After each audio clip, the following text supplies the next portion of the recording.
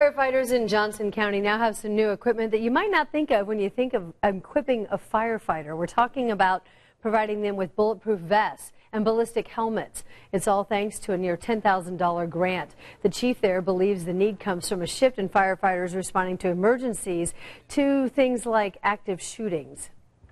The police can contain the shooter, and we can go into what's called a warm zone and start treating patients, and thereby saving them precious minutes and giving them a much better chance of survival.